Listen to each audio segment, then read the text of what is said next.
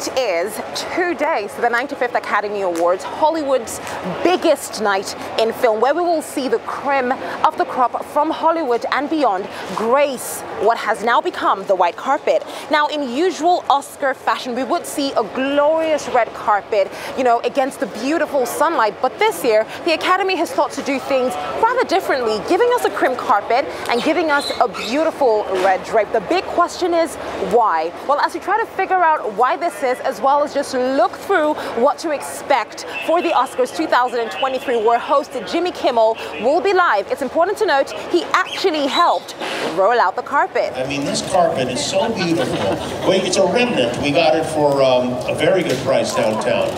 Now we're here at the Hollywood Walk of Fame, where we would find various stars who have been recognized for their contributions to the world of entertainment with these beautiful stars. However, of course, you will find Angela Bassett's star, who is one of the major nominees for this year's Academy Awards. In fact, this is a history-making nomination as the first star nominated in a Black Panther or a Marvel film. Now, what you will find is Angela Bassett, what you can see across her last name, is an offensive slang term, P13. You might want to Google what that means. An incredibly offensive black term. Now, for a year where you have a black woman who has been celebrated for her beautiful work and her amazing contribution to the world of film, this is a history-making one, not only for Angela Bassett, but for black people.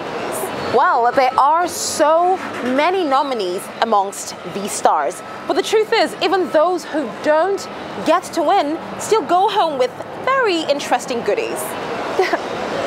So this is our 21st year putting together this particular gift bag. We call it Everyone Wins. It goes to the nominees in the top acting and directing categories. That's 26 people this year. We have about 6 items in their gift bag. It's actually suitcases. We deliver this in rolling suitcases. This year, one of the suitcases from Havaianas, bright and colorful little burst of summertime. And it's just such a fun consolation prize, if you will. Most of these folks are not going to go home a winner on Sunday, and so even if they don't, they've got $126,000 worth of consolation swag. And that includes a luxury stay in Italy, lots of luxury skincare products, and even Japanese milk bread. Now, there's also a plot of land in Australia. It is important to note that this is aimed at conserving nature and the environment. And after the glitz and glam of the red carpet, the show officially begins. Now, these stairs leads up to the Dolby Theatre where the show actually happens. The biggest stars in film and television have walked these stairs. Queen Latifah, Anne Hathaway, Glenn Close, Meryl Streep, just name it, they've walked these stairs.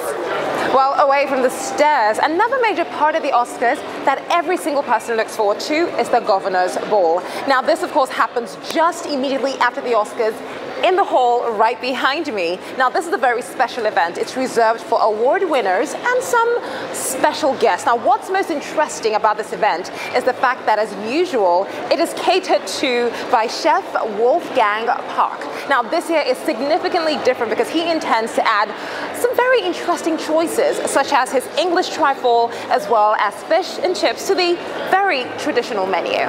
This is the 29th year since we do the Governor's Ball, the Oscar party, and I think it's always fun. It's always something new. Just like the movie world, they always have new movies out. So we make new dishes, but also some traditional.